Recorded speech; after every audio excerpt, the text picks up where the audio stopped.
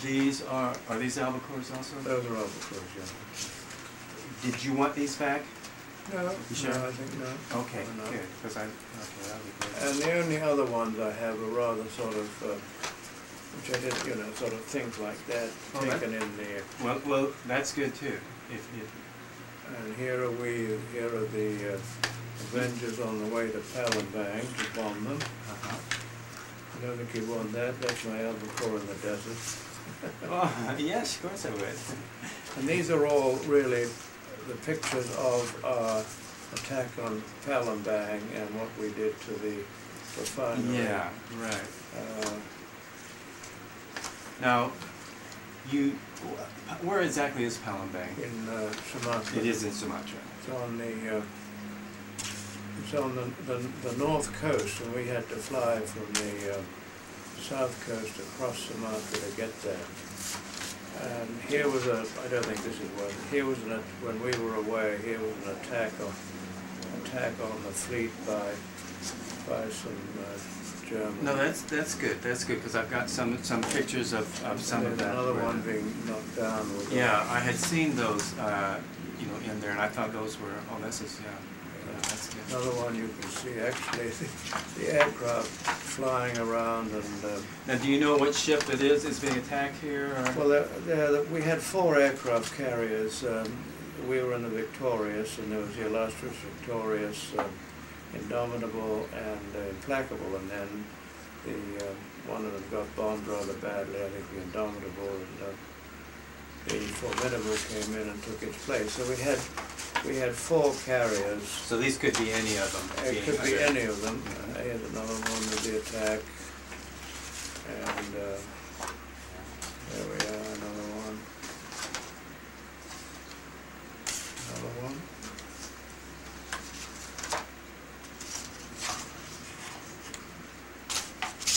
Now, were you on the ship at various times when this was happening? When this was happening, I was off leading my group to Palembang. They came in when the fleet was there waiting for us to come back, and they shot them all down. I think they were attacked by 6 of the Japanese planes, and they shot them all down. And we came back. The only time that we were seriously attacked was, I think I had in here pictures of when we were hit by the kamikaze. Yeah, I saw that. Right. These kamikazes, yes, and we were hit. And now, were you on board at that time? Oh yeah. Oh, you were. Oh yeah. And I was on board, and quite truthfully, when I was up there seeing some of our planes come in, and we came in safely, thank God. And then, this is the 9th of May, then we were hit by 2 kamikazes. The first one hit up in the bow and bounced off and went into the sea, and the second one came down on the rear, and I was standing with the flag, the landing guy, and I saw this damn thing coming, so I went down and when I went down, I then, on my left leg, I hit a scuttle, and it fractured the bone in my foot, and I've always had that problem ever since. And it then did not much damage, David, because as you probably know, what happened was that they hit the Formidable very badly, but only because it had planes on deck, and all of those caught fire and the rest of it. Another carrier, I don't think it was the Formidable, one of the others, the plane, actually the kamikaze exploded down in the forward hangar, which was down, the lift down in the hangar. Of course, that caused a lot of trouble.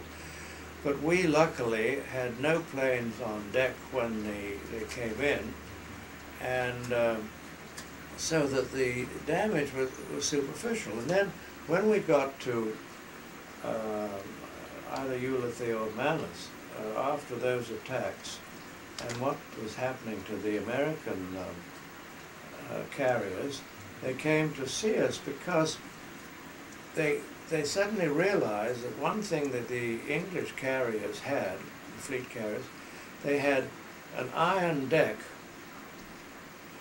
apart from the stern and the bow, iron deck right the way through, and the whole of the hangar space was completely encased in metal. So when these kamikazes hit, they didn't penetrate the deck. Whereas with the American carriers, which wooden decks, they went through and caused a hell of a lot of damage, because they get through that first deck and then they would explode, and they would be in the hangar with planes and everything. So the Americans obviously were very interested in this kind of construction. Now, of course, with that kind of construction, as they all knew, they would have to give up speed for safety. In other words, our carriers with this metal thing could only go probably 27 to 30 knots flat out, whereas, of course, the American carriers were going at 35.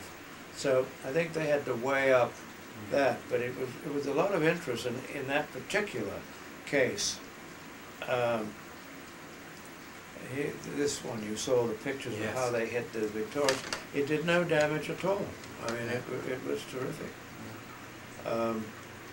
So that was something that we had a great advantage. Yeah.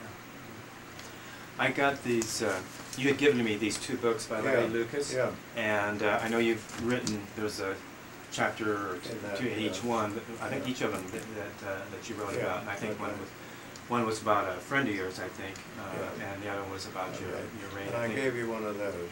No, I've never gotten one of those. Never got one of those. Yeah, I remember we had talked about it, and I think at the time you thought maybe they were out of print or something. Well, so I don't have one of those yet, but I would love to have one, and for the library too, if we could ever lay our hands on one. I thought I'd given you one and you gave it to the library.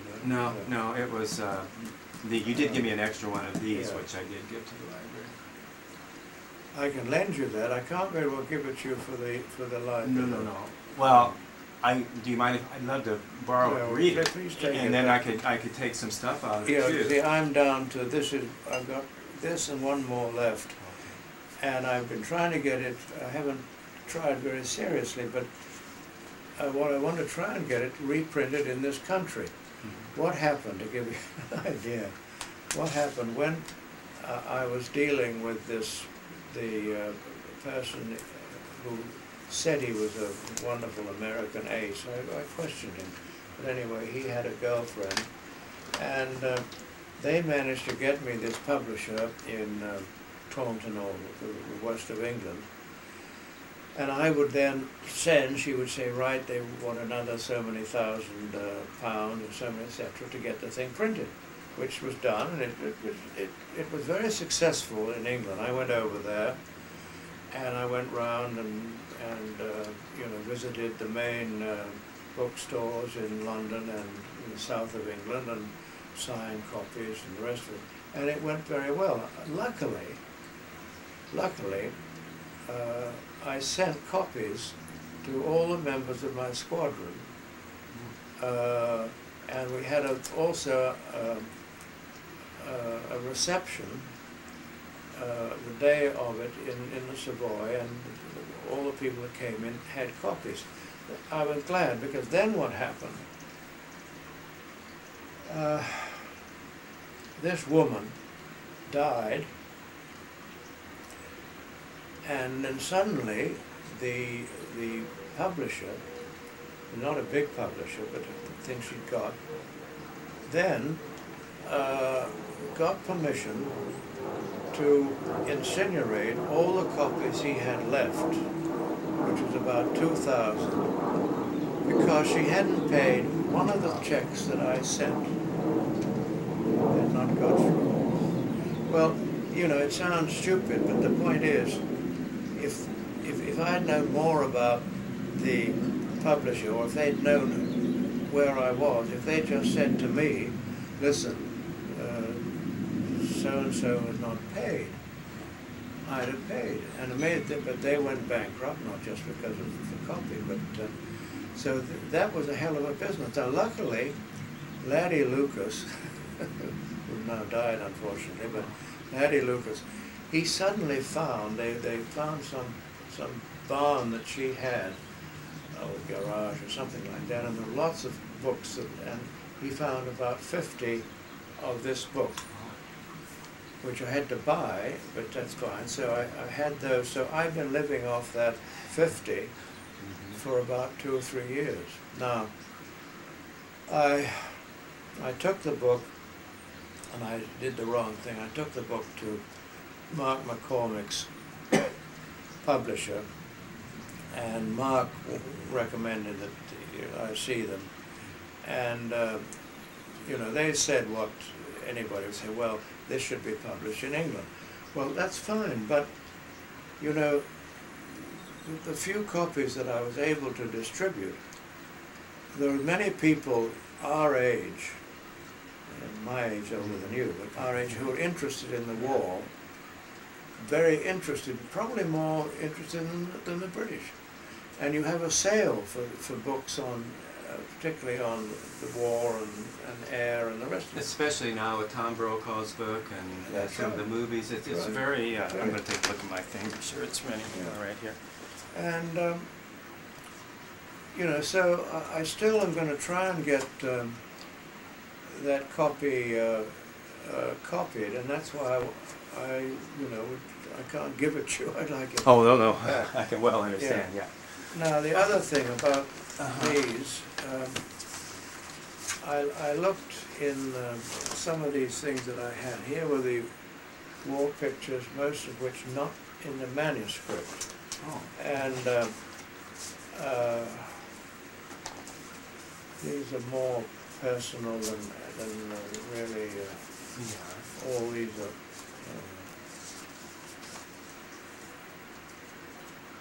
But I think there are. Well, maybe I could borrow that and make copies like I did of your. Now, there are a lot here about the Western Desert fly. Well, that's real interesting because you know, that's where the Americans first started fighting. Yeah, there. Picture of me. Yeah. And then I take. That was a very interesting one, Operation Chocolate. When I was in 821. They chose the Albacores that had long-range tanks. This is between 3 squadrons, 821, 826, 2 squadrons. And I was one of the ones that had an aircraft with long-range.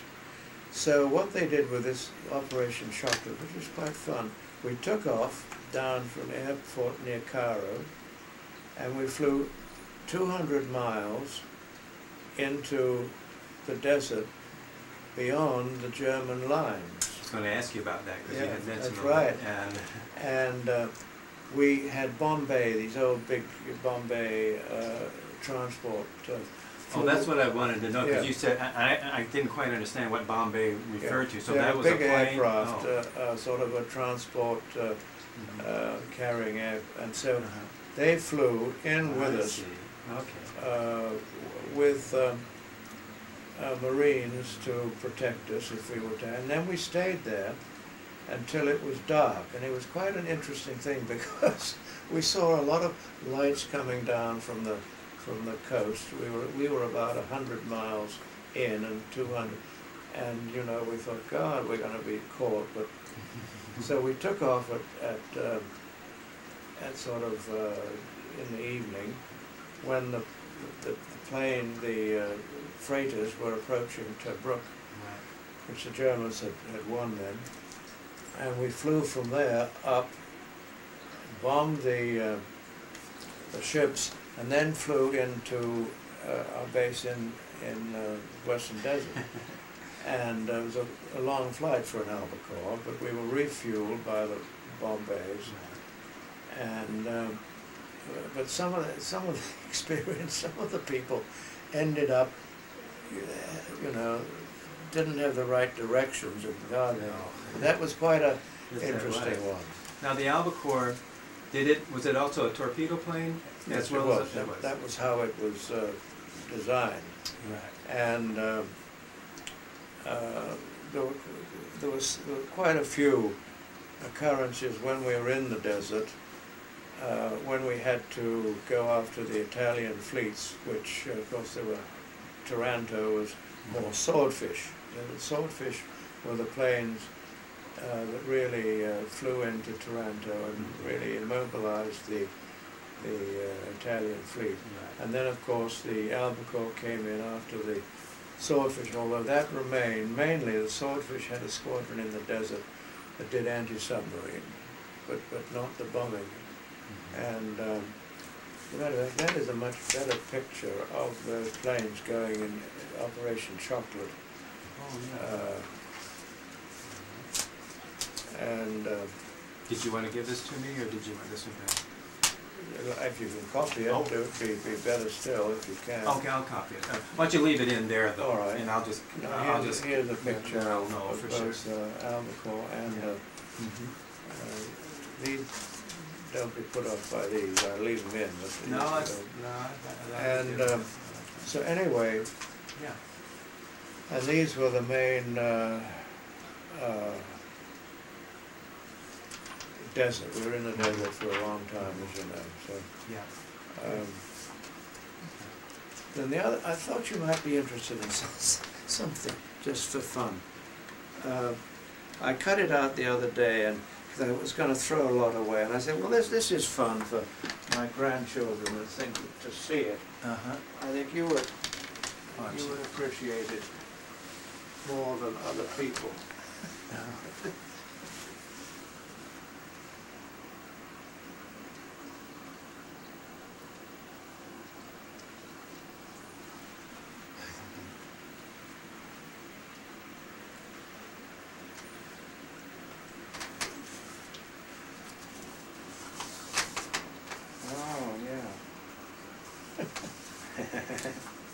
That's great.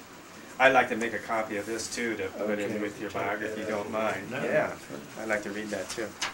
I'll put this. Yeah, just wherever it was, and yeah, put this I'll leave it in there, and just the stuff that like the stuff I'm copying, we'll use with your biography, and then these I'll just. Now the thing I did mention to you, really, I mean, you know.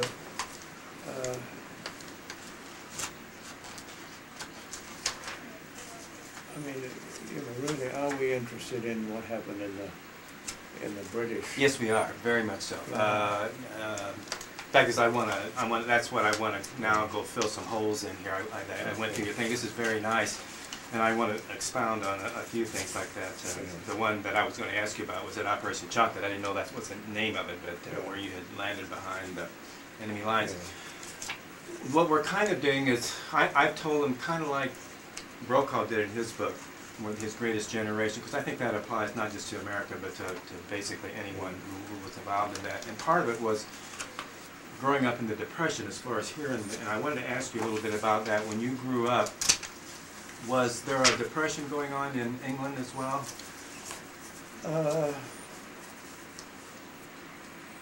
Yes, but that was earlier, really.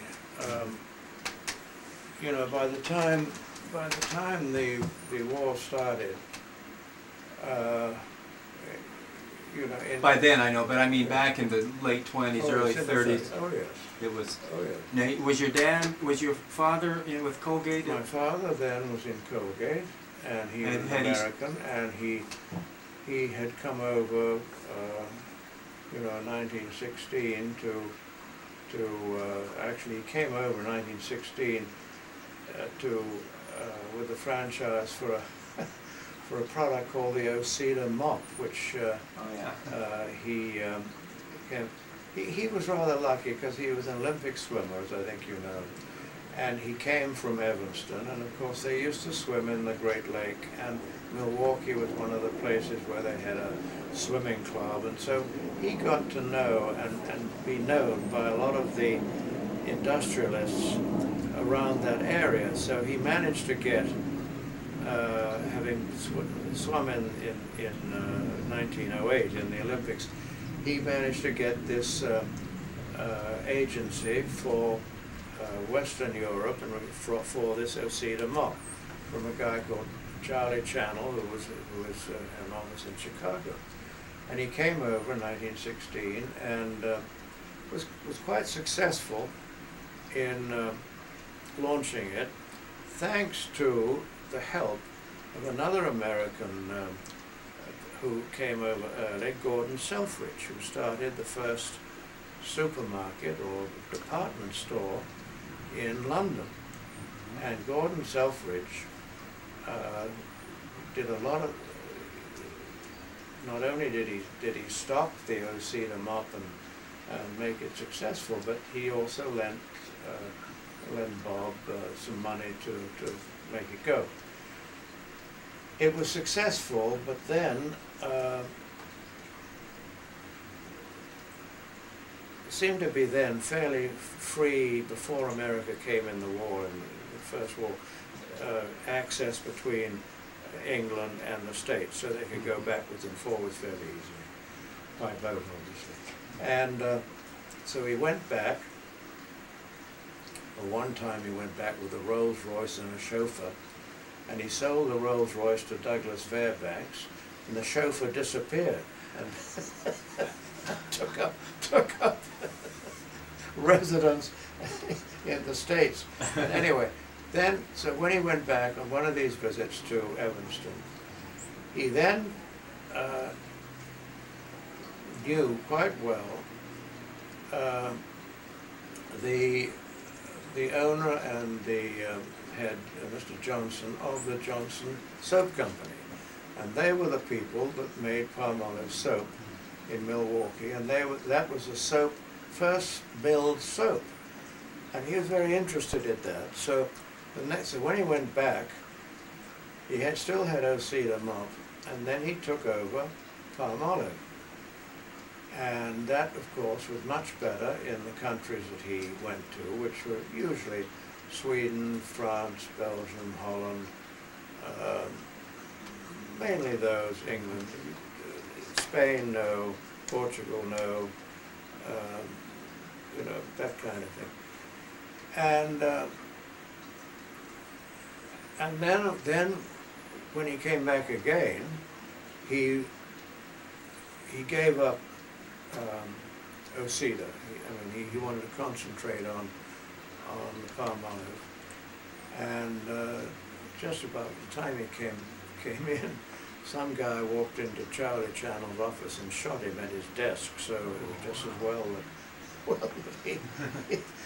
and so then to answer your question, yes, he went on with the American Palmolive Company. They thought of him. They were then in Chicago. They moved into Chicago, made it Palmolive. Johnson was still with them, and he still was one of the directors. And instead of calling it the Milwaukee soap, they called it, well, Palmolive is so successful, let's call it Palmolive. And they moved to Chicago. And then they came into the real depression, and then Bob, like a lot of them, lost all his shares. He had a lot of shares, stock options, whatever they gave them in those days, but they were probably on margin, and he couldn't pay for them. So really, from then on, funnily enough, then on, he never really had much Colgate stock. I mean, basically, but he was not that interested, having been really badly burnt. But then then of course the business after the war grew really substantially. And, now, when did it start being called Colgate? When did he what? When did it start calling it Colgate? Well, Colgate, well, the story was, of course, that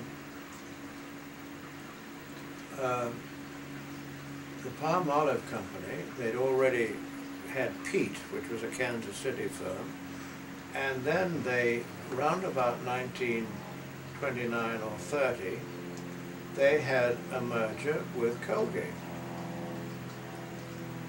I don't know, but I would think it was about 1931, 32, but anyway, what happened then, of course, was that the Colgate family ended up with a majority of stock. So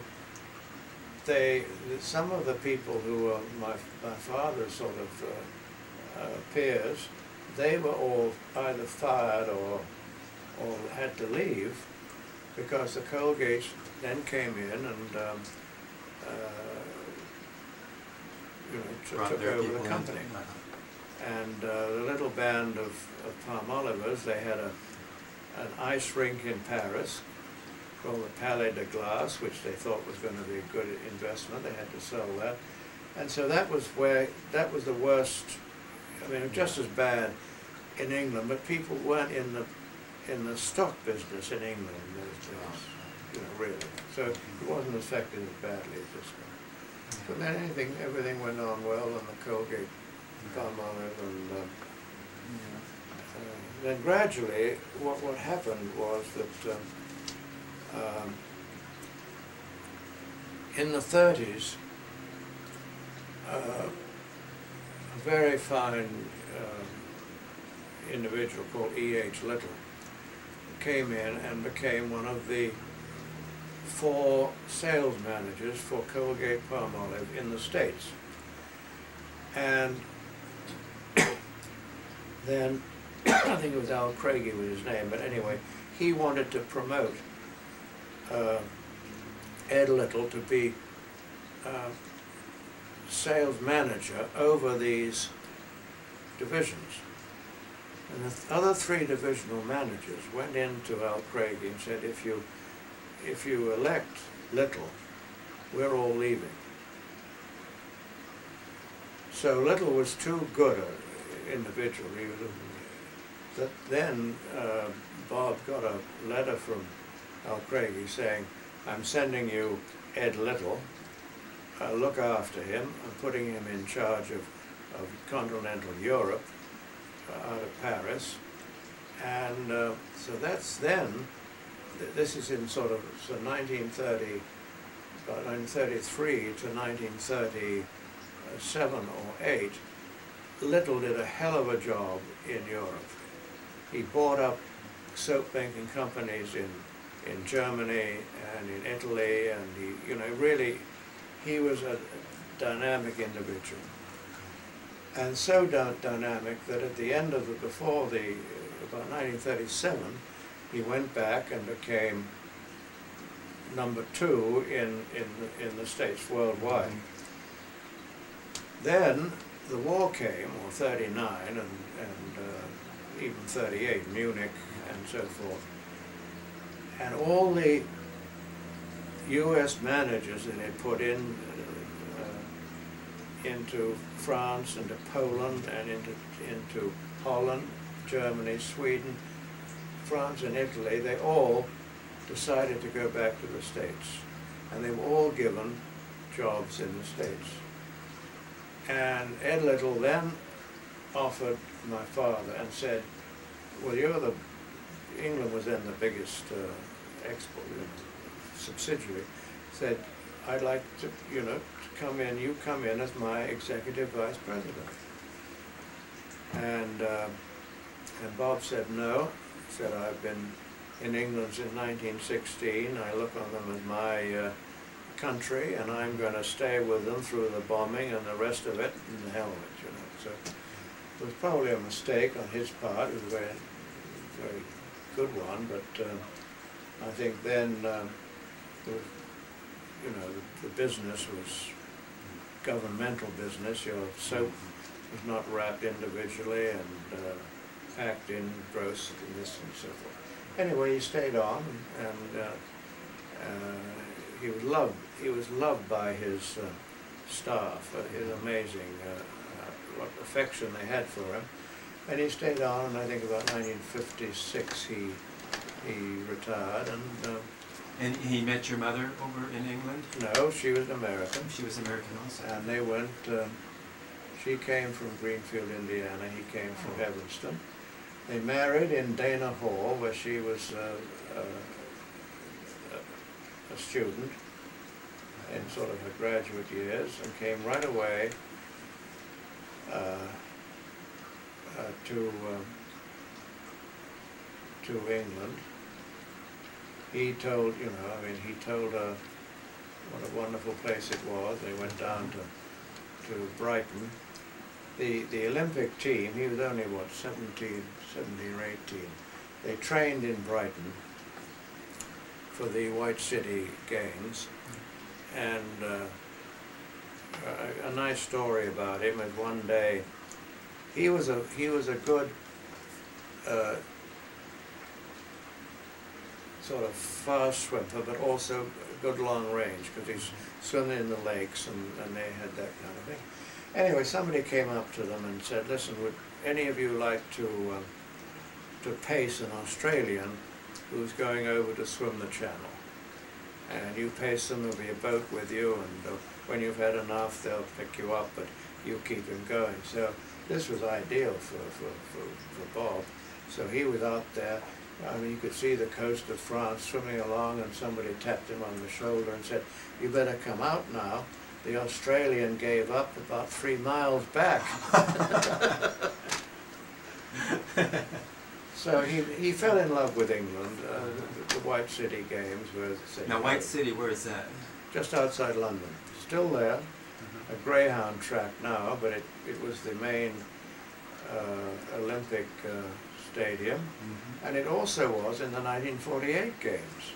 Oh, okay. And but they didn't have other subsidiary buildings like they made for swimming and the rest for 1948. Yeah. And they had a pool, open-air pool in the middle of the scene. So he really loved, you know. So when he came back to the States,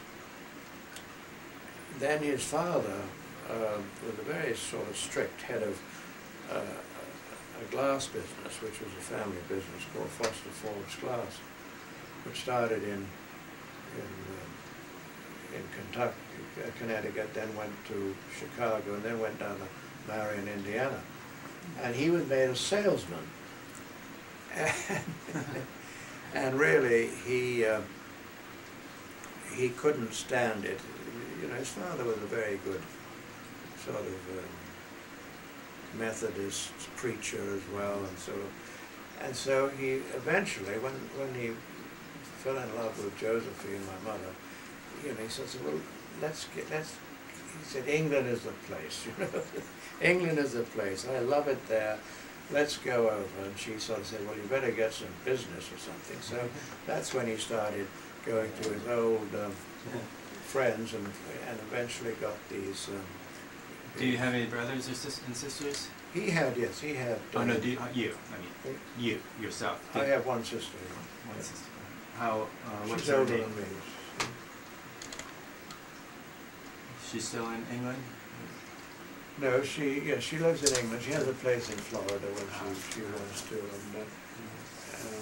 and quite truthfully, I think you'll see a rather awful picture in here. Oh, in there, yeah. Anyway, he was in that glowworm. He was the first officer. Oh. And of course, only 16 out of that destroyer were saved, and he was killed. And then, of course, she. Oh, that was her husband, you mean? Husband, and then. Oh. So she married again later on, but. Yeah. And he was serving under. he was serving under an officer called Captain Roop, who was determined to get a Victoria Cross. He was determined. So, regardless of what he might do with his crew, when they fell behind the fleet, which in those days we did, to pick up a sailor who'd fallen overboard, they suddenly found the 2 German battle cruisers coming towards them, and instead of getting away, which he could have done in the destroyer probably, he attacks them. That's nice. And he gets the VC dead. Yeah. You know. Yeah. Anyway. When you were growing up, like in the 30s, did you think much about Hitler and what was going on in Chamberlain and Churchill and all this stuff?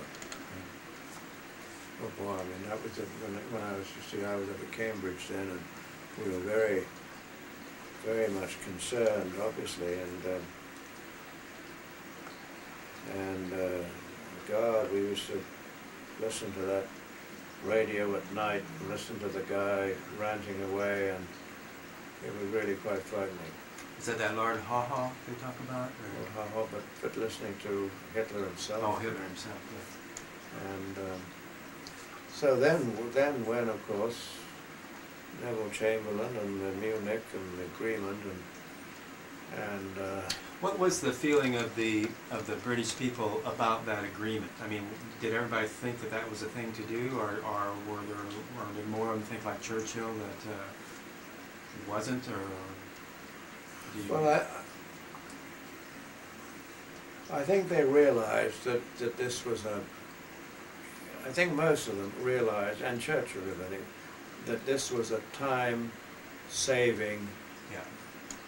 In other words, to make that Munich agreement, it had hoped that he wouldn't attack Poland, and he wouldn't go any further. He'd taken Czechoslovakia and Austria, and they thought that this was a time. And the minute then we started in England getting the factories ready to make warplanes and the rest of it. And of course Churchill, went around the country, came to Cambridge, and of course he was right against it. I mean, he knew perfectly well that you weren't going to, and then of course we had that abortive thing of Finland, where there was that force that went into Finland to try and cope with the Russians.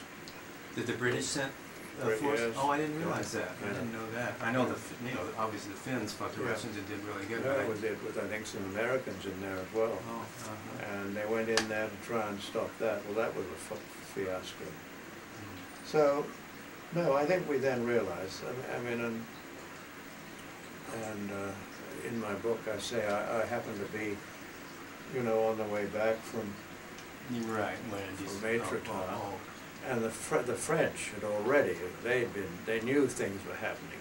They'd all, that summer of '39, they'd been called back to go into their regiments if they were, reserves and the rest. And their tearful business and the rest, that was in. And we stayed on about a month, and then we got on the boat, and as I say, we hit opposite House of Parliament as they declared war on that September the 3rd. We saw the light on Parliament and knew the thing had started. And the minute, of course, I was born in England and I was schooled in England, and I really didn't have any affiliation with America. I mean, I'd been over a couple of times, but and obviously my attitude was, let's get at the Germans, and in October, well, right in September, a fellow called Peter Hastings and myself, we volunteered, and they said to me and to him, well, you're at Oxford, Mr. Hastings, you better go back to Oxford and volunteer there, and you, David Foster, go back to Cambridge. So we went back to Cambridge, and in October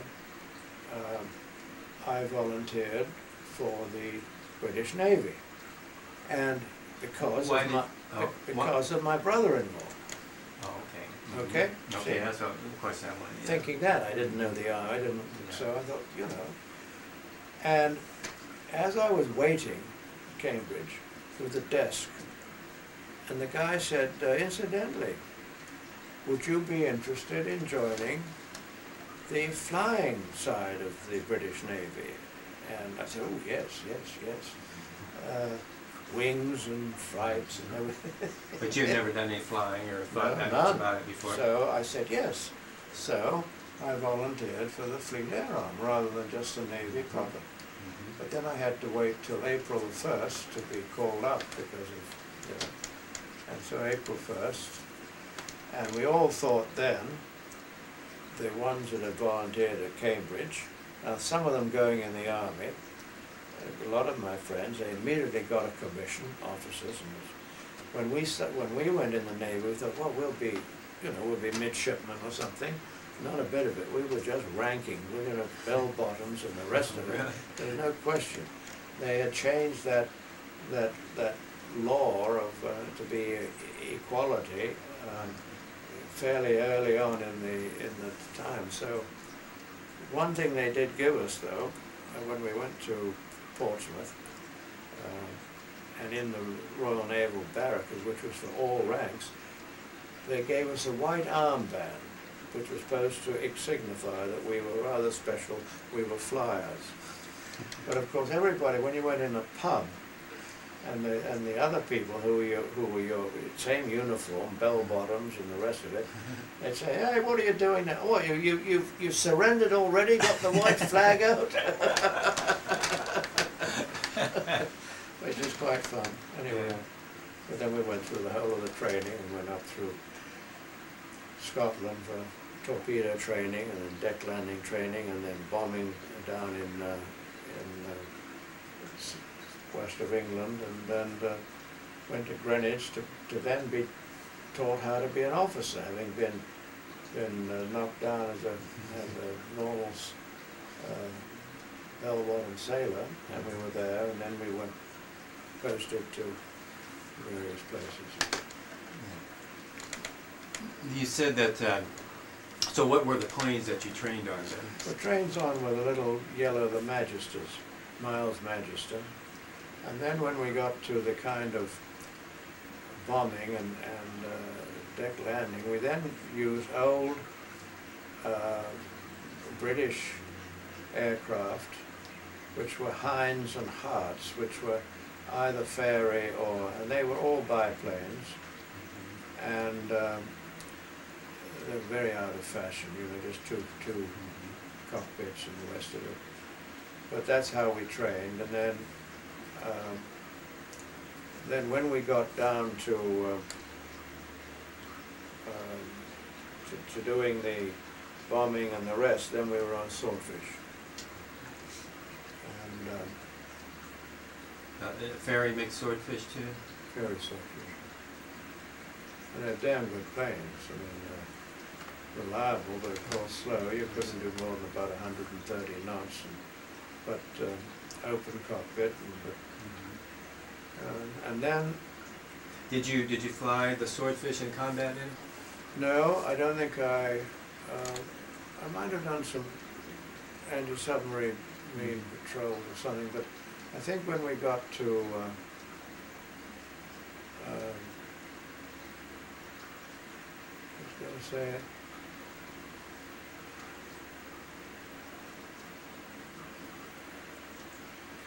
I think the Albacore came in before we left for the Middle East. In other words, yes, because the Albacores came in because when we joined 821 Squadron in the desert, they were Albacores. So they had come in probably in 1940 into the Navy instead of Swordfish. Yeah. Now, your first combat experience you had mentioned was anti-sub patrol, where you went ahead of a convoy that was going to Malta. Yeah. It was called Operation Vigorous. Yeah. So you might have been that. Those may have been Swordfish. No, they were Albacore too. That's what I was wondering. And were you attached to an aircraft carrier then? No. When we went round the Cape, it was a very nice trip in the Georgia or Britannic, one of those ships. The minute we got into Port Tewfik, which is south of the Suez Canal. We got in there, and we had two things happen to us. We got out of the ship to go by train up the to our camp, or no, right up to Alexandria, and then after we got out of the ship, and the ship was dive bombed that night by Stuka bombers, and completely burnt out, and it had to be beached. So we were off that. And then when that was like a troop ship, a transport ship. No, it was a White Star Cunard White Star liner that we went round the Cape in. Oh. And what was the name of it again? it was a Georgic. Georgic. It was a White Star. All the White Star ended in IC, and the Cunard were in IA. Oh, okay. And the Georgic. And then when we got on the train, and we were going up more or less alongside the Suez Canal, we saw a carrier coming down the Suez Canal, which was the Formidable, which we had been assigned to, and it had been bombed by the Germans on the Crete landings, which had just gone on, and it was going from there around to the States to be repaired. And so you were supposed to have gone on to the Formidable then. You had orders to the Formidable. Yes. So we all then arrived in Decatur, which was the base outside Alexandria, and they didn't know what to do with us. So they said, right now, all of you here will look after you, but we'd like 2 volunteers to go down to our flight depot down in at Fayed, which is opposite these, and to do the ferrying of planes to the squadrons, and to do also test flights. You know, made it sound terrific. So myself and a guy called John Wilson standing and said, "Come on, let's volunteer." So we stepped forward, and we went down to this Fayed, which was just being built, and it was an absolute menace. It was nice runways, but the buildings were useless. And we ferried these planes. We flew not only Albacores, but we flew some of the other planes out to squadrons. Nothing very great. And then, of course, we were bombed, and John Wilson and I what we would do would ferry the plane up to the squadrons, which were either fighter or the Albacores, which were up by Alexandria, and then we would take a train back to down to Fayed, which was a good 3.5 hours or more. And anyway, one night the bombing was very bad, and the plane was very delayed, and so when we got to forget the name of the town, but it's sort of a main town there. Normally we had transport to our Fayed, and there was no transport. So we said, well, to hell with that. So we took our parachutes on our shoulder. We had to take them with us. And we started walking back to the base. And the base was about 5 miles or something like that. And on that trip back, I got bitten, I know, it's all desert, by mosquitoes. And so about, I suppose 10 days after that, I suddenly was very ill, and I ended up with malaria. And I went into the Army hospital there, which was, again, intense. And my temperature went up, and it went down. And then when my temperature went up again, the doctors got a little concerned, because it shouldn't have happened. And then they found did a little more research. It wasn't a very big kind of technical study.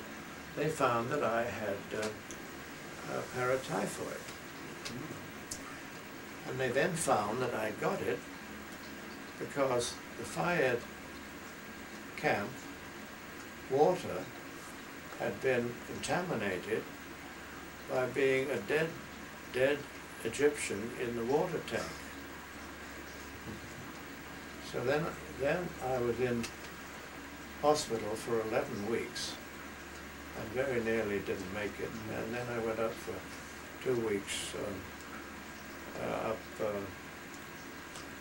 in Palestine by Tel Aviv for a camp there. And when I got back, they said you can't fly for at least 6 months. So they sent me up to the desert as sort of operations officer for a fighter squadron, which was good experience for me. And you know, when I was the operation, it was a question of timing and get the flights off and everything like that. And so it really wasn't until you know, beginning of 42 that I joined 821 Squadron to be serious operations. I mean, so that's where you flew out of when you did your first rebound of Malta. I wanted to ask you about. I saw the movie The Guns of Navarone. Yeah. Have you seen that? Were there really guns like that? Yeah. They were. I mean, that was pretty much a true story, or based on a true story, as you read. Yeah, but that wasn't really on the desert. Right. Nothing. The desert was completely flat and. Yeah. And this was an island out in the middle of. But. Yeah, that had some mountains in it. It was in Crete or one of the others, you know. No, and then all the squadrons were out there. 826, 821. They had been on the carriers, and they had been, what was left of them after Crete were landed, and they were sometimes, because of the experience, they were instructors, and so those squadrons then were just sent out to the desert because they didn't know what to do with them, and we were bombers, and so we were put into under the command of 201, which was the local RAF. But the Navy had a call on us if there was any mining to be done or any torpedo work or anything at sea. They had the right to call us to do that job. And for instance, we were called in to do the mining of Tobruk. And we were also called to do the attacks on some any ships coming in, which was one of the ones, Chocolate, was under the Navy. And then, of course, what happened, we went forward, and then Rommel was successful, we all came back. And then, of course, one of the most wonderful things that I did, not I, but is that we used to do night flying, and you used to do, sometimes have to do two operations a night, you know.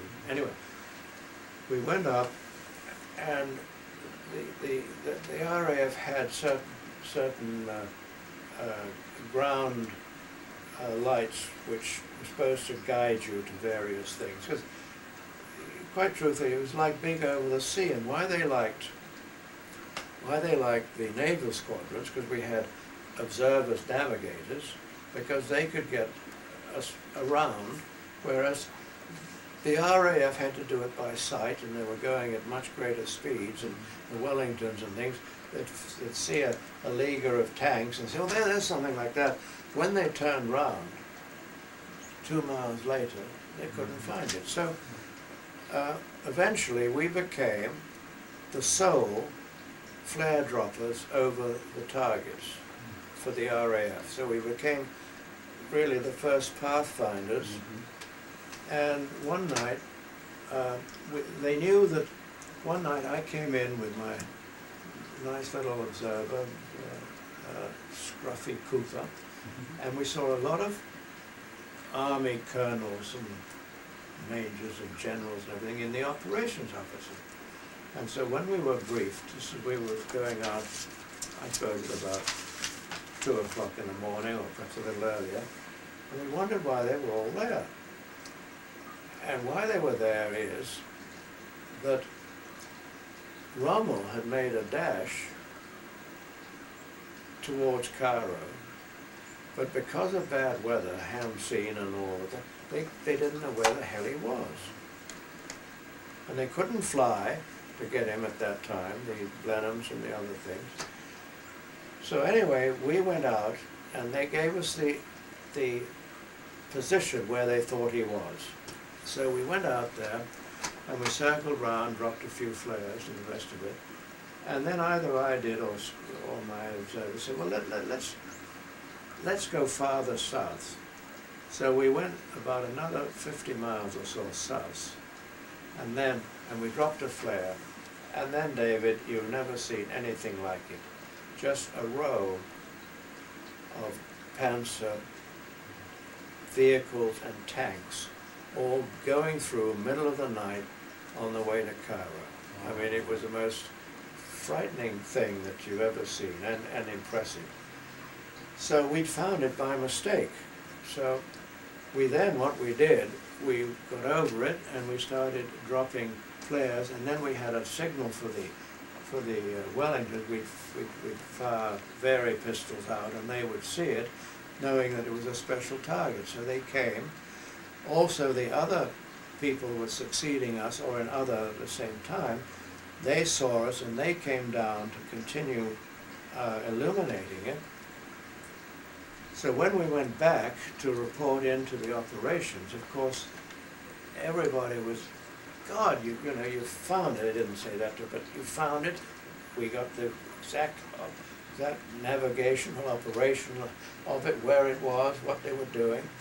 And there's sort of a great sigh of relief that we'd found the damn things. It was just by luck that we had put the flares over them. Oh.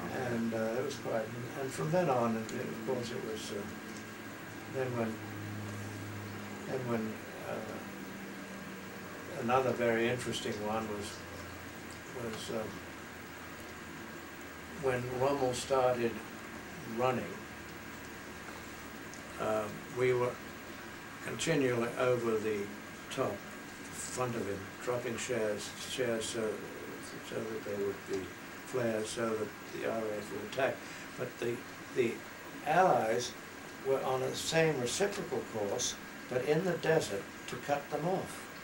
Mm-hmm. So what they wanted us to do was to somehow really delay them, the front, so that the Allied tanks and everything could cut them off, which they did. I mean, you know, quite a. Now, was it flying at night? Yeah. I mean, you didn't have any navigation stuff on your plane, did you? I mean, how did you fly at night and find where you were going and land? Just entirely by an observer on charts. Yeah. So, nothing else. Yeah. So that's why they were so useful. It's like operating at sea. And, so you operated at sea at night a lot too? Yeah, we did quite a few.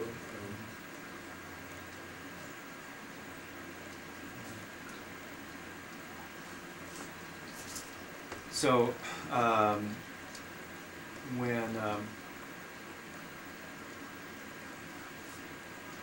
when Hitler was, you pretty much stayed in the desert until the Germans were pretty well run out of there? Well, yeah, the Germans were fleeing, and therefore we knew that our time there was fairly limited. I, by then, was due for home leave. I'd been out in the desert since 1941, it was then 43. I was due for home leave. And then the squadron was posted to Malta. And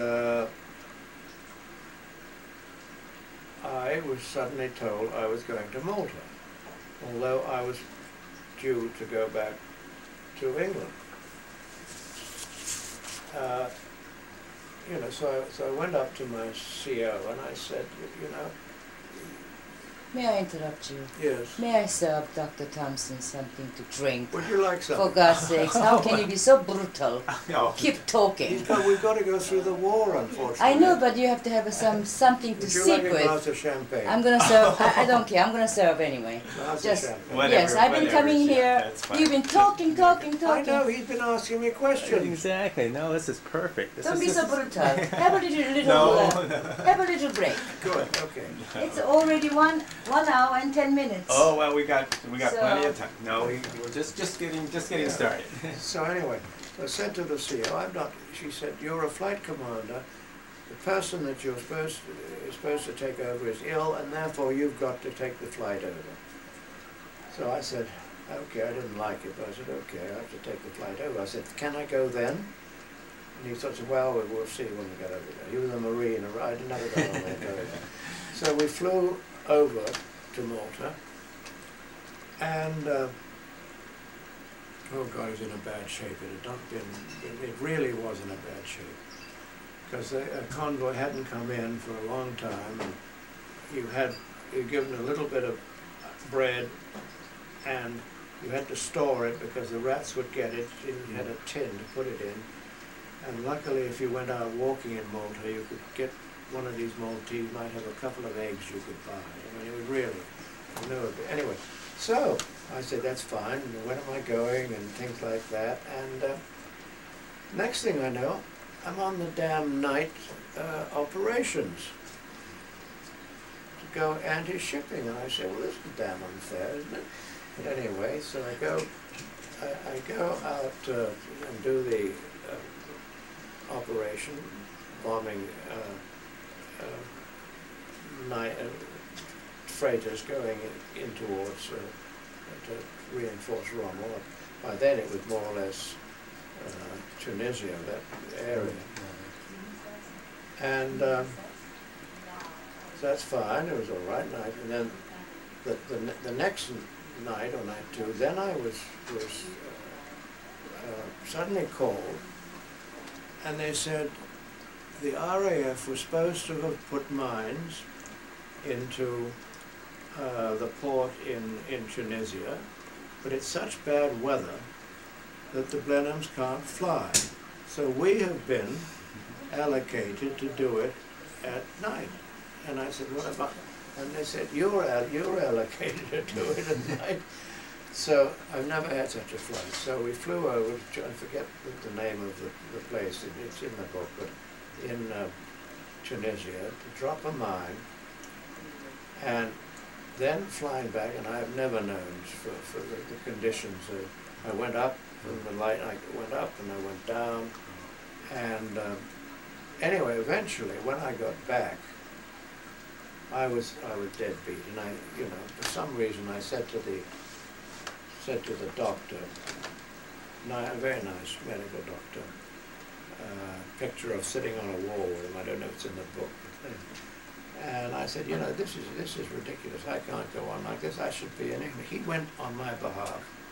He went to CEO and said, it's time you let Foster go. So I got on a destroyer and went back to Alex, and then flew right the way across to Freetown, then up to where all the planes into England. So that was the finish of that career. And then you got transferred to a Grumman Avenger squad. Well, then I had another very interesting 6 months. They sort of put me off flying, and they put me as a marketing man to sell Wings for Victory.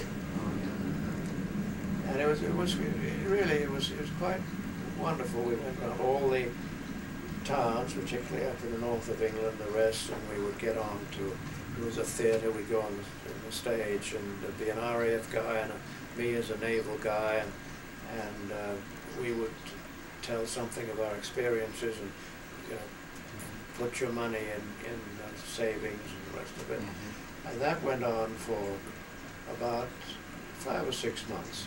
And then I was appointed to Squadron 856, which was operating on the coast of England, doing anti-shipping. Good afternoon. Oh, thank you. Look at that, yes. Thank you Yeah. very Be careful. much. Yes. Don't touch the camera. No. Thank you. Mine, please. Oh, okay. Thank you very much. You're welcome. Oh, Eureka, thank you very much. Yes, You're welcome, sir. good. I'll take that as well. Okay, fine. Okay, And, David, to victory. and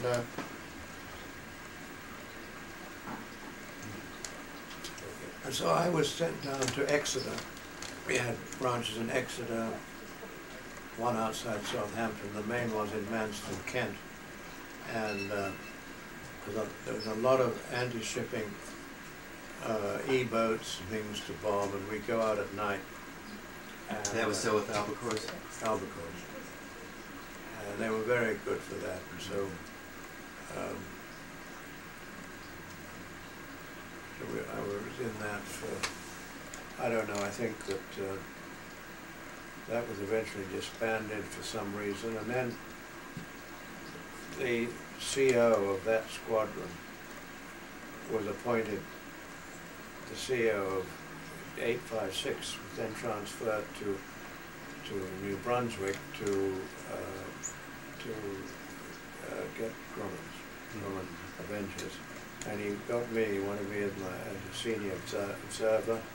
I went over there, and we were outside Boston at Squantum, and we were there, and our flight crews came from Canada, and our ground crews had been sent in to also learn that in somewhere in I think New Brunswick, somewhere like that. And we all got together to go on to a small carrier back to England. And when I got back to England, we were up in Scotland actually. It was perhaps only about 2 or 3 weeks before I was then appointed to take over the squadron. And I went down to Leon Solent and took over 849 Squadron. And that was, of course, Avengers. And What was your rank then? well, I made it then a squadron commander, lieutenant commander. I mean, an acting, I was still technically just a lieutenant, but I had acting lieutenant commander. And then we really didn't do much. They were all formed, and I was a new CO. The CO, incidentally, I got a letter. CO died last week, the one I took over from, Ken Sharp. But then we would just put on a carrier, a small carrier, and send out to Ceylon or India. We went into India to Cochin, and then eventually flew down to Ceylon. And was it a difficult transition from the Albacore to the No. Avenger? no, I think the hardest thing was probably the deck landing training, which we had to do off Norfolk, and because I had these people had never done it before, you know, and so.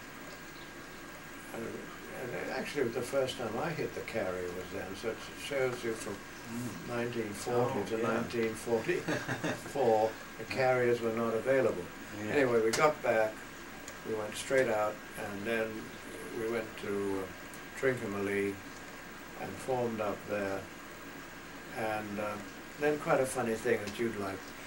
Then the brass in Ceylon said, right, Foster, your squadron is going to be 21 officers, 21 pilots, 21 navigators, etc. So you've got to get 6 more pilots, 6 more observers. Yes. He said, now, he said, I'm going to ask they had some small carriers there, not the big fleet carriers. I'm going to ask them to give you these 3 each, you see? So I then happened to have somebody who had been on my course with me, a fellow called Donald John. And I got him and I said, listen, who are the good pilots and who are the bad pilots? Who are the good? He said, so when I got the list, they'd given me all the absolute useless ones. I mean, really. Which I suppose is typical if you're told to give three people just on the square. So I went to the brass again and I said, listen, I said, these are not people that are going to be on a fleet carrier going where you, so they said, we quite agree. They said, now you have approval to pick who you want out of those 3 squadrons. So I picked the best. I had a wonderful squadron, and we went round, and then we had the 2 big refineries. Now, okay, this was in 44, latter part of 44. So the Japanese, had they been driven back from those areas at all? They still pretty much controlled in that area what they had in 1941 or so. And of course they were, I mean, oil, and that's one of, was their, so I'm sure that they put up a big fight to try and protect those. So was it mainly, I meant to ask you too, when you were in the desert, did you have fighter escort? Well, because you were flying at night, so you probably didn't, did you? Yeah.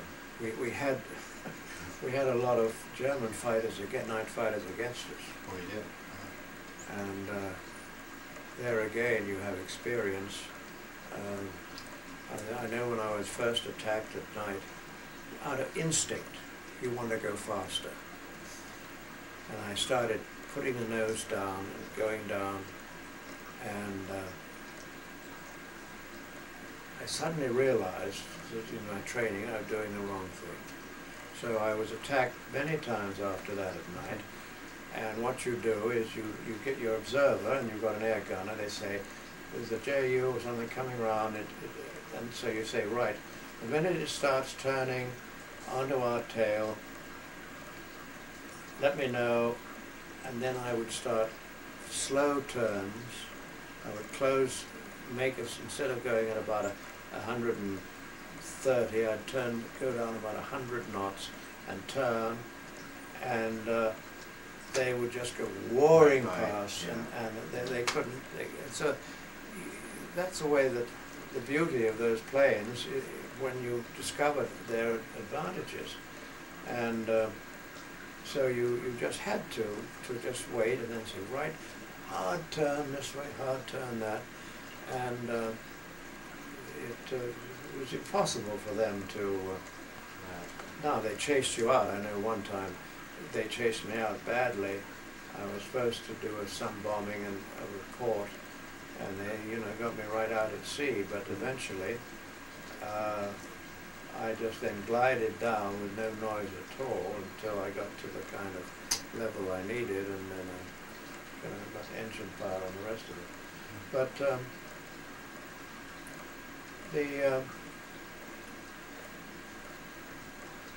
it's like, maybe you had the experience, but there's a great camaraderie in the desert, because you're all in the same position. There were really no officers, no men. I mean, you were just in khaki shorts and you ate the same food and the rest of it. If you had an afternoon off before the flying, you go to the sea naked and bathe. Oh, we were so distressed when a Wren officer was sent out to there. We said, well, what can we? They said, you've got to wear something now. You've got to. And it was, and then you'd move. You see, from one as the Allies advanced after being right back by Ritchie and that time, then we started advancing. You'd go to another airport. Sometimes you'd fly off one airport and come and land at another one at night. It was a question of what was your thoughts on Montgomery? Well,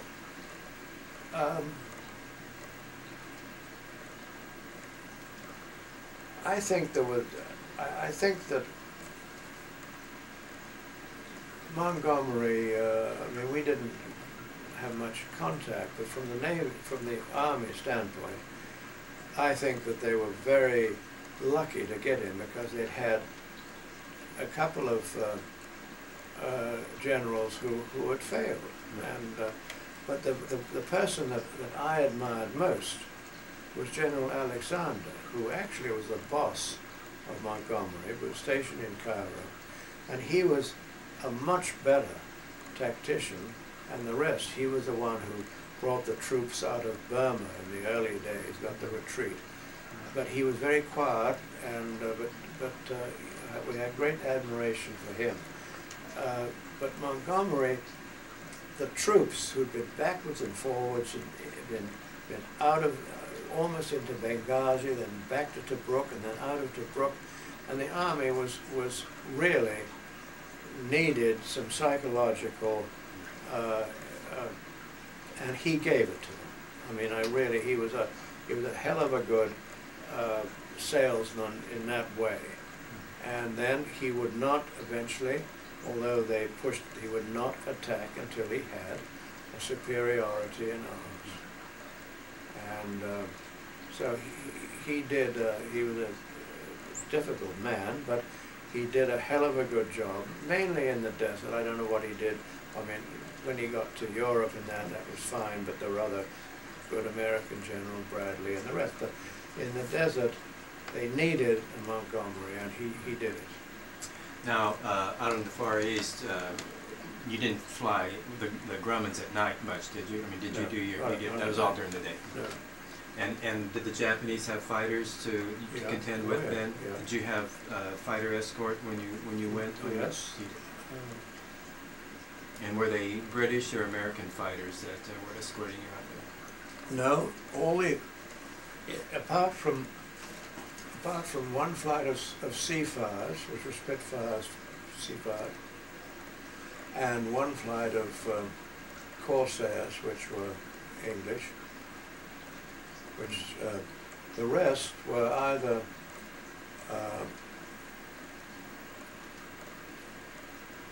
not Corsairs. Corsairs were the fighters, and they were on. There were what do we call the other fighters that were on some of the carriers? But anyway, all the fighters on the 4 carriers. There were usually on each carrier there were 2 fighter squadrons and 1 TBF bombing squadron, and all those were American planes, except Hellcats, maybe. Hellcats, yes. Hellcats and Corsairs, and. And you were on the Victorious. yeah. And the rest of it, as I say, there was one Seafire squadron and one not Corsair, what am I talking about? But just fella, he just died recently, a hell of a good guy.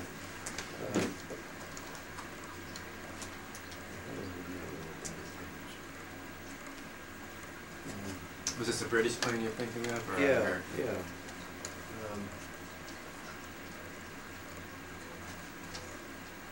More of a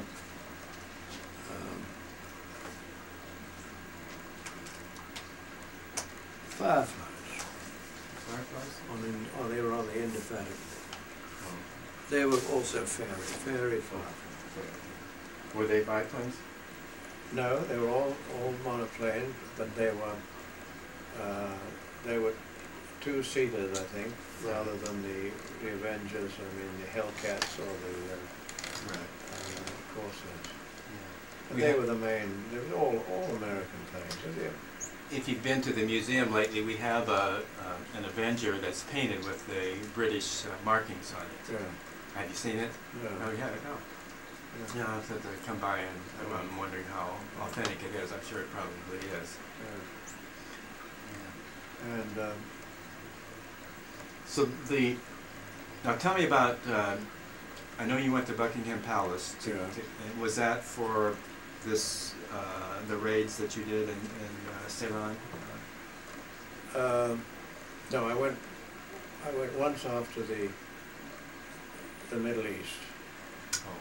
I went once off to the Middle East. And what was that for? Then I got the DSC then.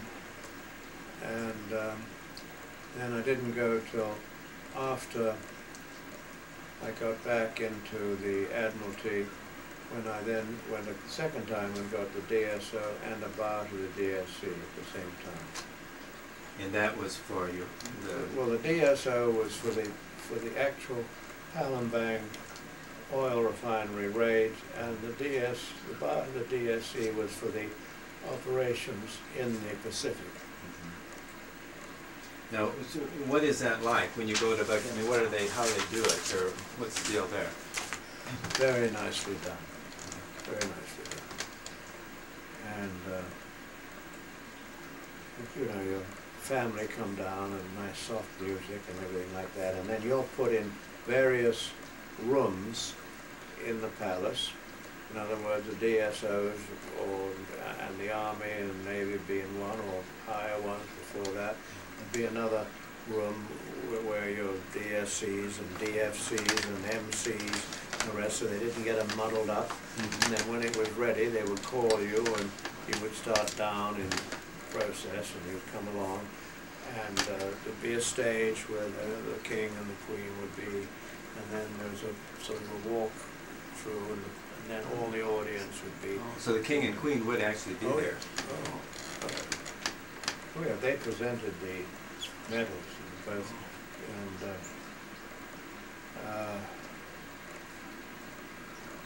no, and you know the queen, your queen mother, she really, because he had his limitations with his talking and the rest of it.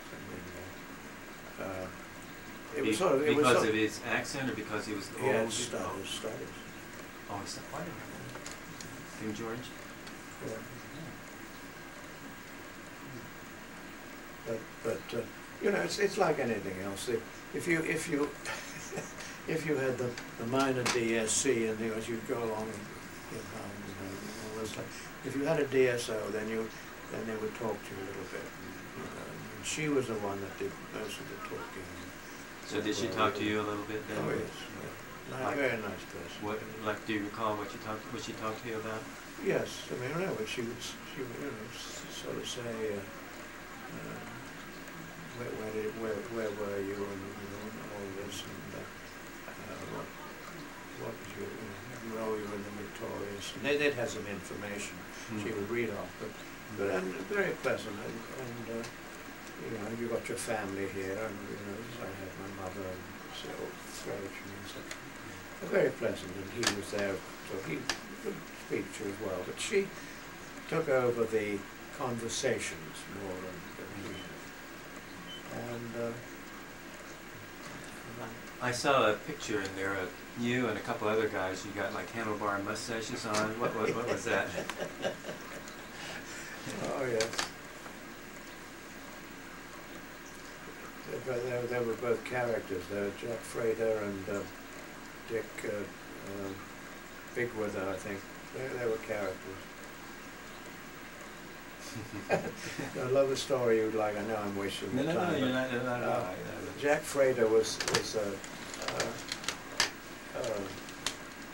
he was appointed to a base in East Africa, down in south of Nairobi, and this is sort of rather like I was at the operation in the desert. He was sort of operational manager for that airport and the rest of it. And so anyway, he was sort of in the tower. Very few, it was, you know, very little used. They ended up in the tower, and the CO, who was out flying, CO, they had a lion, tame lion that he had in a cage, grown up from him. So this Jack Frater was in there and getting ready for the CO to fly in, and he looked down, and there on, just had one, there on the runway was a bloody lion.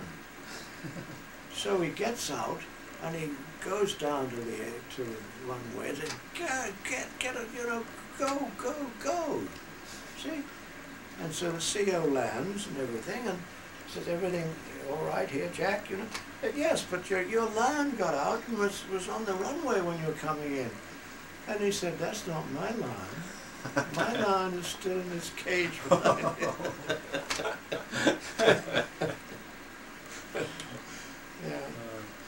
Did you, when you did those raids in Ceylon, did you take any battle damage? Did your plane get hit and stuff?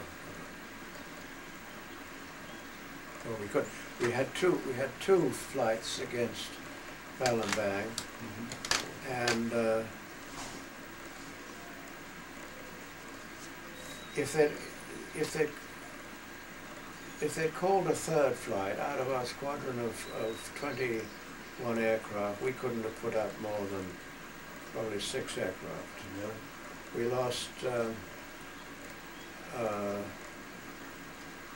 lost 3 shot down. We lost 2 or 3 that had to go in the sea and were so badly damaged. And the fighters, they lost a couple, but we, coming in the second time, the only way that we could get to the damn thing and to really hit the target was to disregard the balloon barrage, because otherwise we would just be, instead of being dive bombers, we'd be, you know, so.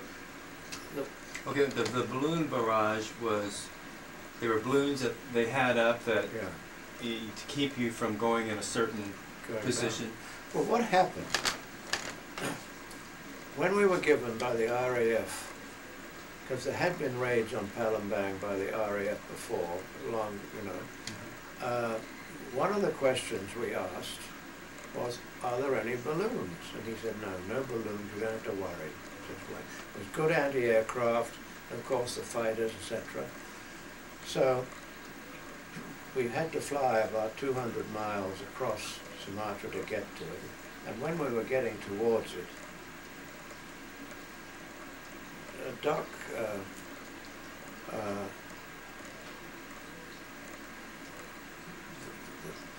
the group ahead of me was the fellow who was, forgetting the name, Doc something.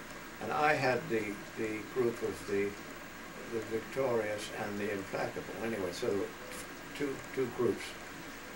And when we were approaching there, I saw that there were balloons going up. See, they had them, and the leader, obviously, for some reason, decided that what the hell was to go round to find out a good position. Well, as I got level with the big, 2 refineries, and there's a river in between, I saw the target that we had to hit, and I was being taken past it by the leader of the whole thing. And I said, I am going to go in and attack. So I took my squadron, because he was still going around to take another approach, perhaps it was a good one. So I said, no, there's my target, and if I go around anymore, and I have fighters threatening me, coming down and everything, I'll lose it. So I went in, and I knew that I would have to go to a certain height to deliver bombs, and have the squadron. We practiced it. We knew we had to go down to 1,200 feet or something like that from wherever we were, up at 7,000 or 8,000. Because you're a dive bomber, and you know how you can't think that you can drop a bomb like they can in a big, you know. So I decided to go down, and so we went down through the balloon barrage. Unfortunately, it cut down two aircraft, to cut down the CO of the Implacable, Commander Maidman. He unfortunately hit the balloon barrage, but we went through and we hit the target perfectly. So So when we were then going round again, 2, 3 days, 4 days later, whenever the weather, again, I knew we'd have to do the same thing.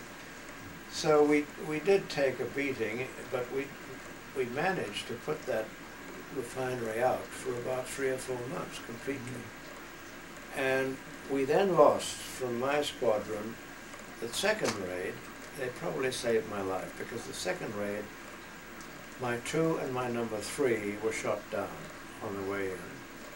And I was there left without them, but then I went down through the barrage, and the Japanese didn't follow me through the barrage. So we lost, in that last raid, we lost quite a few people. And then we knew, though, that we'd had both those planes that were shot down landed somewhere, and another one as well. So we had a crew, 9 crew members that then landed safely or were able to go through the forest. And they parachuted out, you mean? What? They parachuted out? No, I think they had to land. Oh, they crash landed? Crash landed. And those 9 were out of my squadron. Those 9 people were then, they put him in Changi jail in Singapore. And then after the armistice, they were taken off, and they had to dig their own graves, and then they were executed after the armistice. And we've, you know, it was an awful damn thing. Did anybody ever get punished for that? Yeah, they committed Eric Harrow. Well. They were punished, but so we made a memorial in Changi for them, and we made a memorial in the St. Bartholomew's Church, which is alongside Yeovilton, which is a naval air place down there. And that was an awful thing to happen. You know, they didn't take any army people out of it. They just, for some reason, took these 9 flyers and killed them. Then I was flying in the Pacific, but mainly we joined the 5th Fleet, but the 5th Fleet really didn't want us there. I mean, it's like everything else. They didn't really want us there, but so they gave us the westerly side of it, which really was to see that no planes reinforced Okinawa by going through some of these other islands. So we had what they call the Shakashima Gonto Islands, and we would bomb them at day, and then the night fighters would go out at night and strafe them. And so that was the main thing. And then we had a couple of fairly large raids on Formosa, on the port there, and also on one of their facilities. But mainly that was not a very, I mean, not a pleasant, but an operation of hitting the runways and hitting the installations, and then going to the next island and doing the same thing. So, and then of course the kamikazes would be hitting us. Now there weren't many Japanese fighters then in the Pacific against us. They were either all busy up against the 5th Fleet, so we didn't have those, but they were there. We had some of the, you know, other fighters, but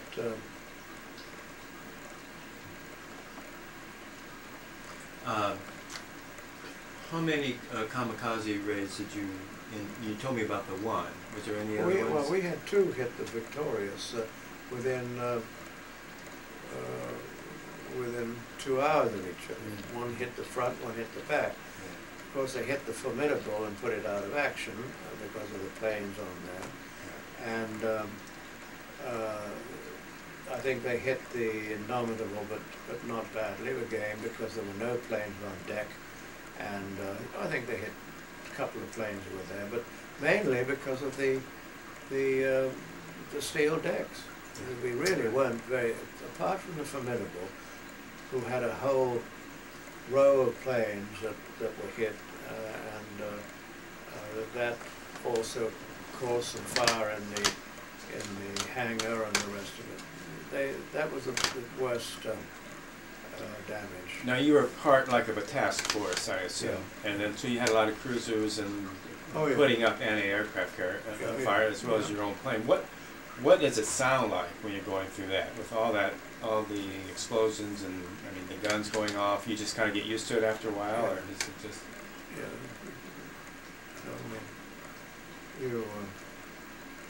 You hope the gunners would not fire at you. I mean, you know, but. No, I mean when you're on the ship. Oh yeah. Well, I mean how. Oh yeah. It's just kind of chaos, more or less, going on. So. Yeah, but you know, the kamikazes, you didn't really know what they suddenly come out of the sky. You couldn't plan for them very and the fleet was attacked usually when the planes were hitting the mainland, and the Japanese knew or hoped probably that there was no defense.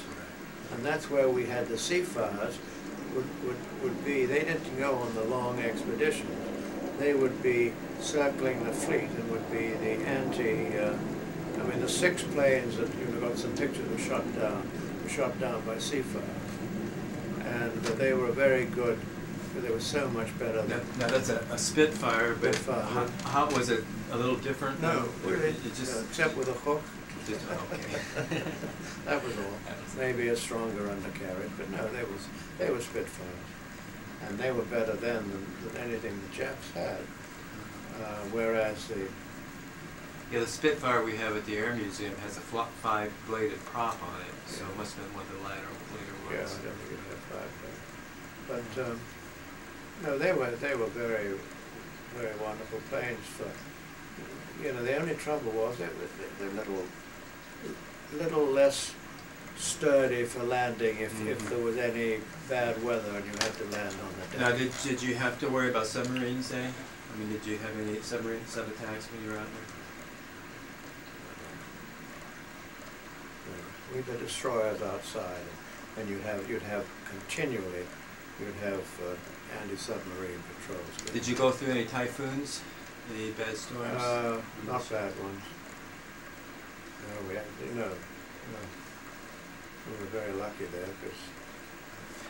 Let me check my thing. Let's see if they're still going. Yeah, good. Now, you've told me this before, but I'd like for you to repeat it, if you don't mind, as far as how you got the DINAH Shore tournament going, how you got DINAH involved with it, and the golf tournament here at Mission Hills, where you live. Well, I wrote it up for some author that wants that too as well. But basically, I'll give you what happened. Was I suppose when I was head of household products, and when I came over from Europe, I had to run Europe, and came over. Well, okay, I guess we should back up. Once you got out in 1945 or 1946, did you separate? I got out Christmas 1945, and went into COLGATE in February, I think, or January or February 46. Had you planned on doing this all along? No, didn't want to. I didn't want to. In fact, I didn't want to go back to Cambridge and finish my degree. I got my economic tripos and I was doing history. I didn't want to go back after 6 years. It would have been ridiculous. No, I wanted to get on with my life and the rest. And I didn't really want to work for COLGATE because my father was the boss. And quite truthfully, I said, you know, and I was offered a job by a fellow called General Critchley, who had an air charter company, and he wanted me to be in there in the air charter. And I thought, I've had enough flying, why do I want to go and fly? And I was offered a job by American Safety Racer, which was a good friend of mine, who then was taken over by Philip Morris. And So I was sort of between those, and I had some other ideas. And I think my father then was very sensible. He said, listen, he said, everybody, you can get a job anyway. Coming out, you've got your university, you know, et cetera, et cetera. But he said, you know nothing about business at all. He said, I'll tell you what you do. You join us, and we'll give you a year's training, and we'll put you through every side of the business. And then after a year or 15 months, then if you want to go and join, you'll have the experience. So I said, okay. So I first went in, and I went into the factory, and I learned how to run a distiller's unit at night, and then I went in the traffic department and went to the warehouses, and then I went into the account department, and then I went into everything else. Then I was a salesman on the road, and the bag and everything like that. And I once was selling products in Bromsgrove, which is near Birmingham, and had to have a hat in the bag, and my hat blew off over a wall, and so I put my sample case down and got over the wall and found my hat was in a chicken run. Anyway, so the minute I got off the wall, there was a British constable saying, "And what, young man, are you doing over there?" I said, "Officer, I'm getting my hat." But so I did that. Then I went in the advertising agency for about 4 or 5 months. And about 15 months it took, not a year. A year was a little short. I really was ready to go.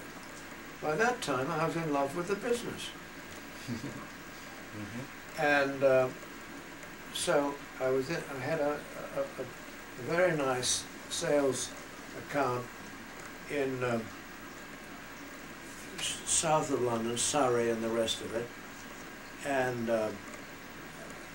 I was a member of several of the golf courses, and I'd go in and have lunch at the golf course quickly. I wanted to get into that. When did you first start playing golf and start falling in love with golf? Did you play when you were at Cambridge and stuff like that, did you? I didn't get a blue for Cambridge, but the year that the war started, I played on the Cambridge team, and we had about 3 or 4 matches, and we had one against the jockeys in Newmarket. Wonderful. Boy, if it could, they put the beer back.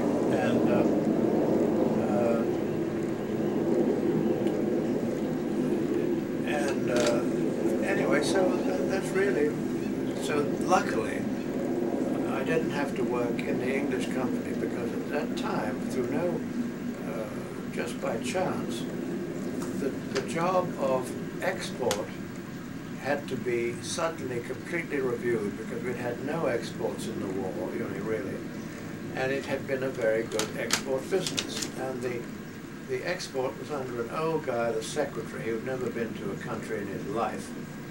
And so, not my father, but the sort of administrative director said, would you like to take this job of export sales? And I said, well, what is it? And he explained it. And I said, yes. And he said, right. He said, what we will do is we will give you as a salary, I think I had a basic salary of something like £600 or something, but we'll give you a commission on what you sell, 10% of your sales. So I'd been in, I'd been in Egypt, and I'd known the Egyptian in the war. I'd met our agent there, and he said, oh, if I could get some products, David, I could do this, and you tell your father, all that crap. And then I'd been in Malta, and I'd been, I said, well, God. So, and then we had the whole of the Sterling area.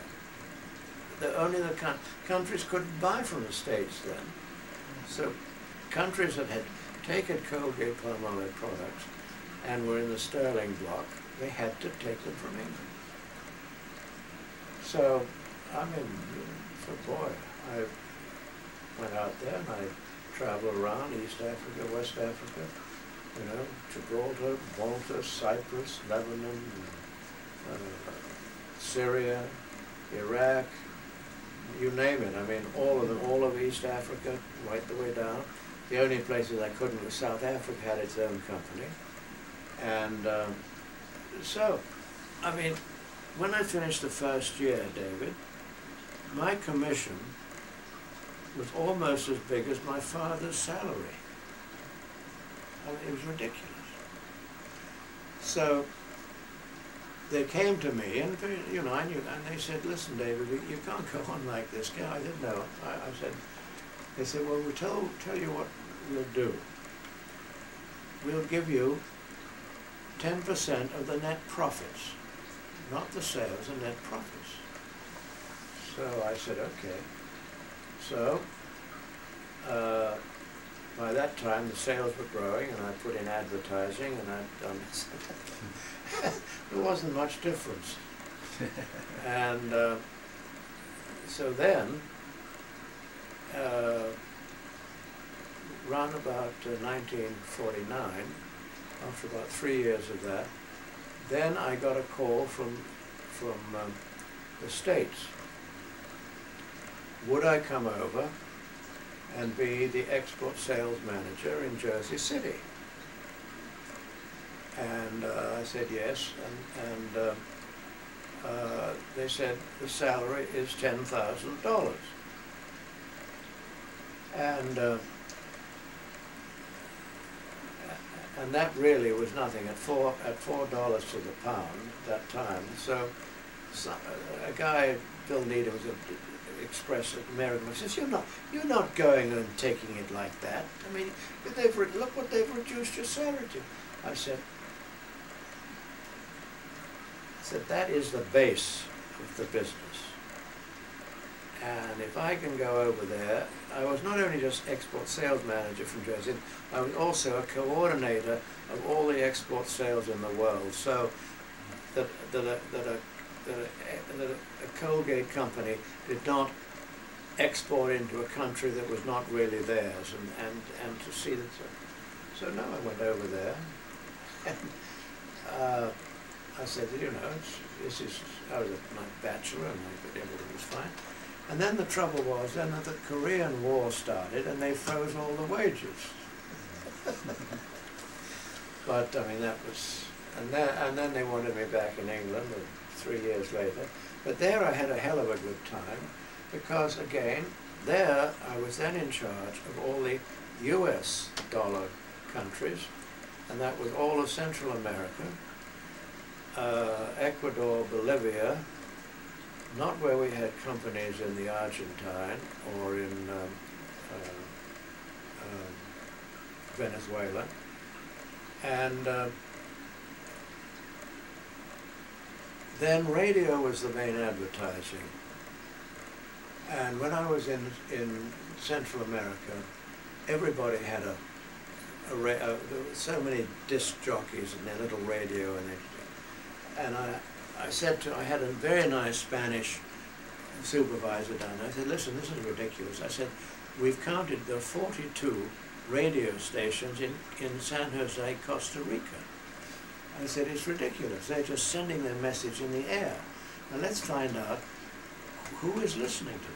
So we went out at night, knocking on doors, finding out who was listening to what, and eventually we found out the main station, and and then we went to the main station and said, now would you like a soap opera?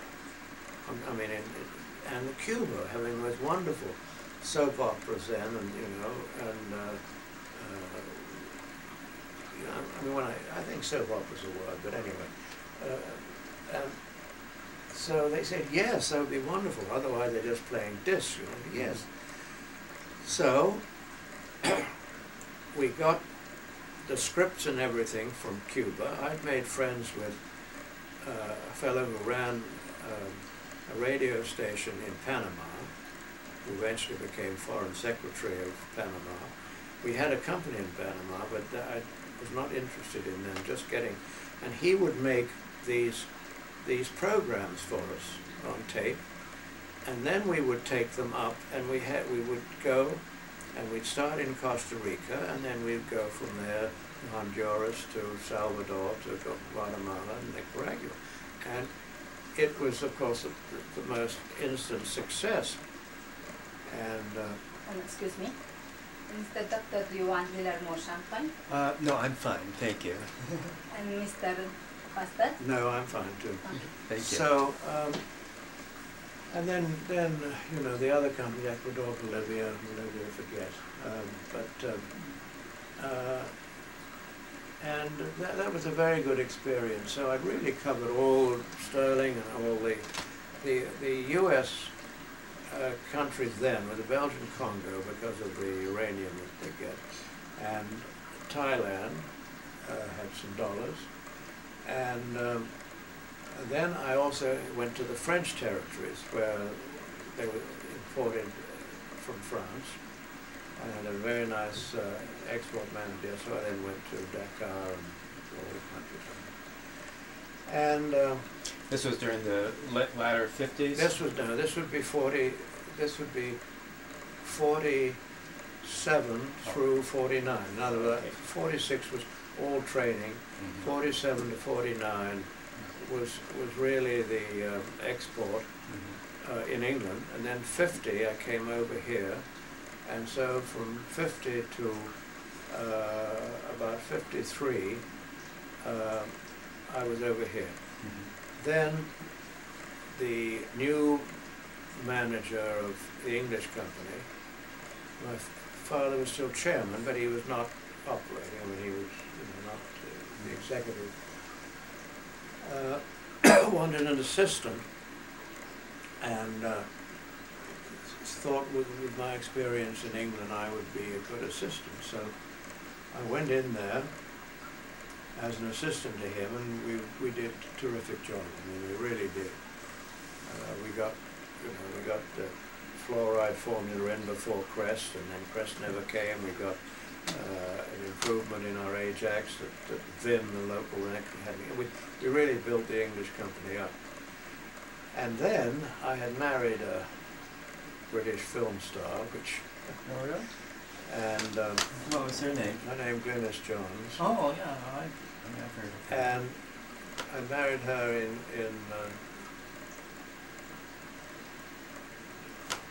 about 52 or 53. Anyway, and they really didn't think I was serious in the business because I had this. She was then a very good film star in England, you know. Where did you meet her? In England, you know, when I was a bachelor before, and then when I was in the States, she came over and we got together, and you know, I think two lonely Britons. That's probably why we married. And anyway, so they didn't think I could really operate properly. In other words, I had a film star wife, you know, and the boss of this fellow E.H. Little said, "Oh, well, no, we can't. I mean, no, we don't." So they didn't give me the top job. They got a guy from Brazil, an American, who had an English wife, and thought because he had an English wife, he'd be good in England, which of course was quite ridiculous. But anyway, and he came in, and he was miserable. And all he talked about was Brazil. And I then had gone to the powers to be and said, "Listen, I want a country. Will you give me a country?"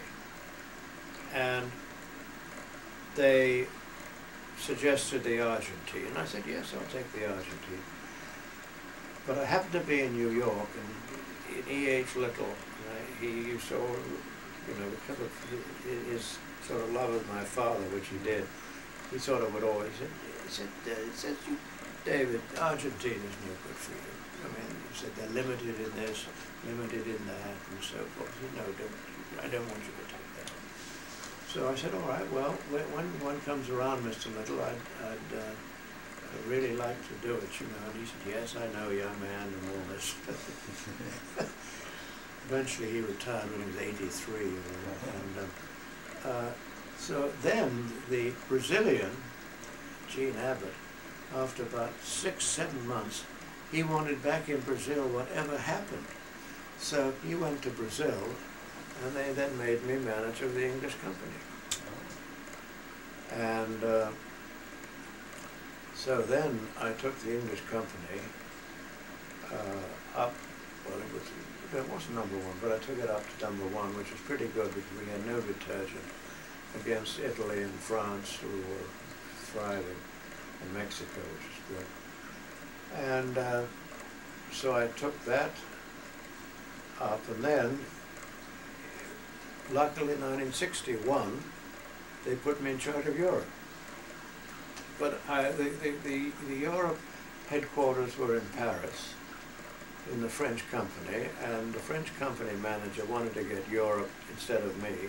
So I knew I was not going to be very welcome there, so I said to New York, I said, the English company, we've just got a new office building, which you've approved and everything.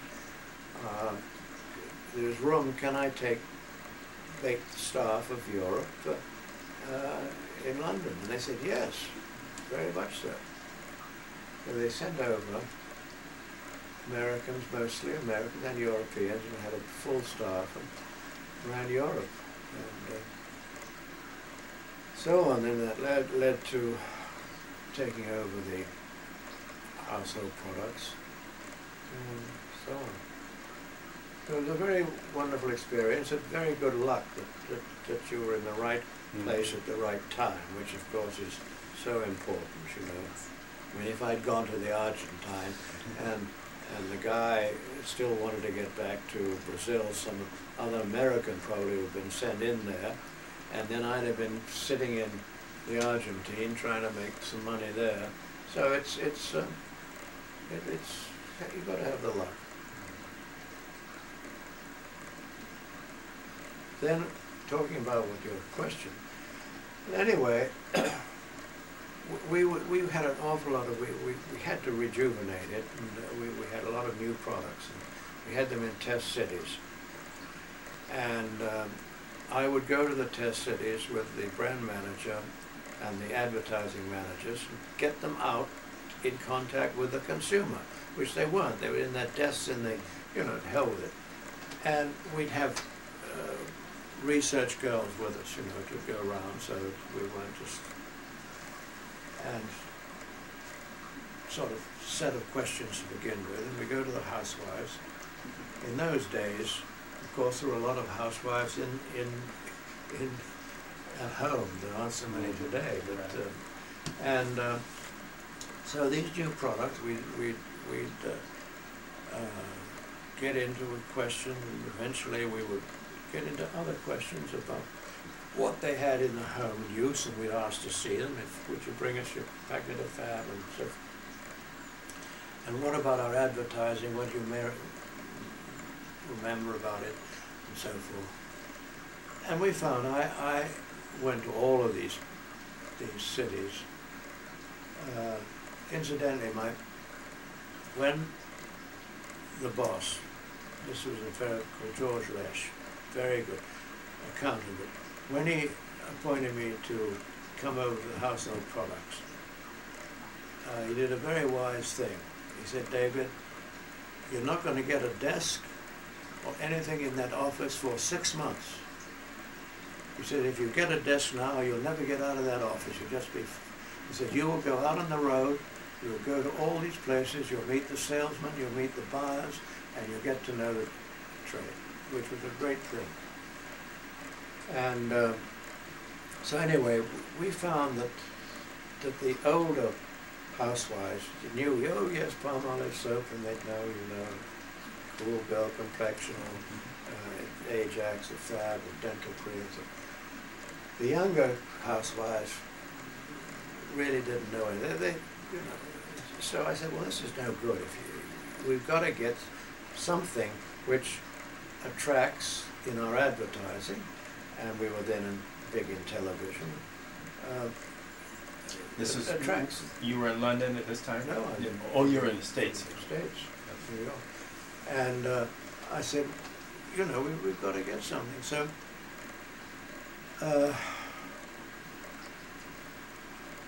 I sort of had a meeting. I said to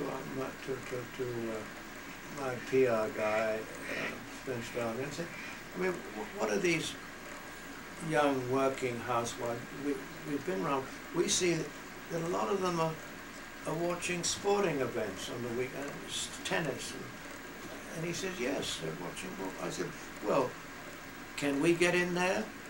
And he said, well, he said the only thing left is ladies golf. And he says, that's not doing very well. So I said, well, get the facts for me. But I said, I've got to concentrate on a shareholders meeting I've got next week. But I said, get the facts for me. And about 2 months later, I said, well, where are those facts? He said, well, they were so bad, Mr. Foster, I didn't want to give them to you. And,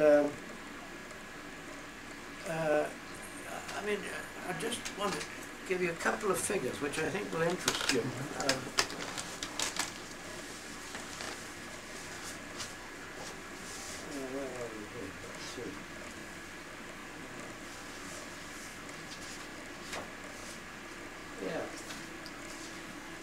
So we looked in 1971. So we started looking at women's golf. Now, just for your interest, you probably know this. In 1965, the total purse for 31 LPGA events was $254,000, and the highest first prize money was $3,800. Okay, well, we went through that, so then we went into 71.